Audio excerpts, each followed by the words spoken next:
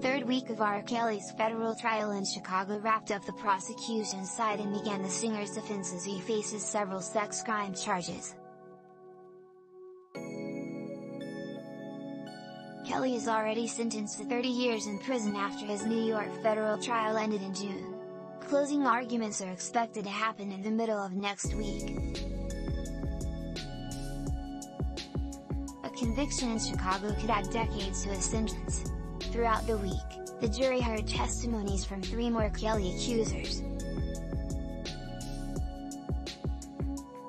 The prosecution rested on Tuesday, after which the court took a break on Wednesday and returned Thursday with the defense.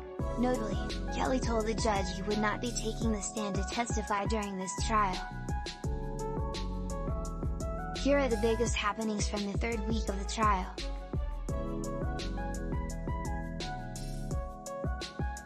R. Kelly's trial in Chicago, explained, why the convicted sex offender is back in court. Last week's recap, biggest moments from week 2 of R. Kelly's trial as singer faces more sex crime charges. Kelly's lawyers began mounting a defense Thursday, though presentation to jurors won't include Kelly taking the.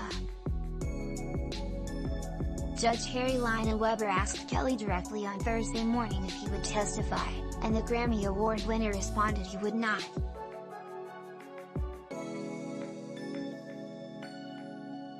The judge raised the issue minutes before attorneys for Kelly and 2 co-defendants began calling their first witnesses, endeavoring to counter 2 weeks of government testimony, including from 4 women who accused Kelly of sexual abuse.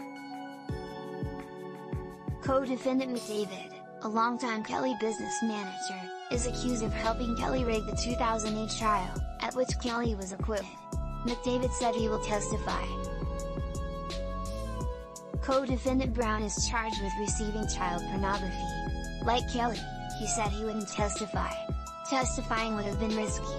At times, Kelly has exploded in anger under tough questioning, which could hurt his defense.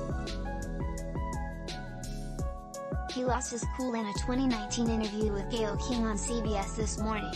When she pressed him about accusations of sexual abuse, he jumped up, crying and gesticulating.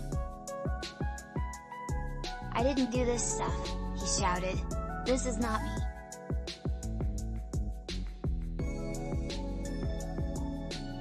"I'm fighting for my life." More, R. Kelly screams and cries as he claims he's innocent. "I've been assassinated." Prosecutors rested their case Tuesday after presenting 2 weeks of testimony, including from 4 Kelly accusers.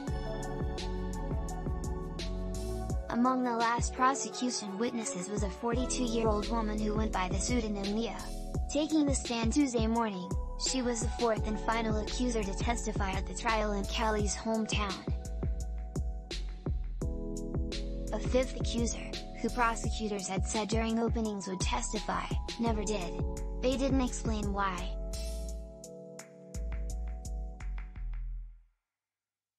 Through her testimony, Nia painted a picture of Kelly as a master manipulator who reeled in star-struck fans, like her, to sexually abuse them and then discard them. Kelly gave Nia, an aspiring actress and model, his telephone number after the then 15-year-old asked him for an autograph at an Atlanta mall in 1996, she testified.